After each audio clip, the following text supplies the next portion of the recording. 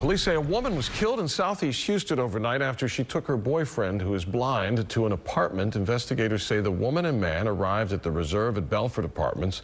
That's at the Gulf Freeway in Belford. For some reason, the woman started causing a scene, and authorities say someone inside the apartment then shot the woman in the arm, pistol whipped her, also possibly shot her in the head. She died at the hospital. No word if anyone's been arrested in connection with that case.